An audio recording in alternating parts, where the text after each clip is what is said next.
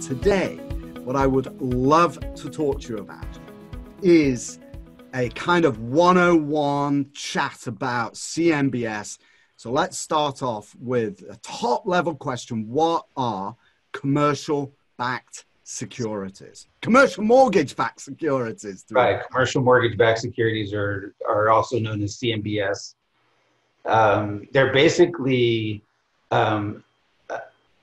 they originate as regular real estate loans that you and I both know all about. No different than if you were to go to your banker. They start out that way. But basically what somebody has done on Wall Street is decided that, hey, this would be a good vehicle for an investment.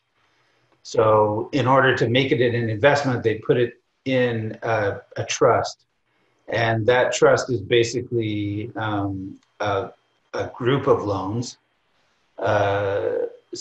mostly a group of loans. Sometimes it's one or two very big loans, but it's usually a group of loans that they pool together and then make it an investment vehicle that ownership of that is traded publicly.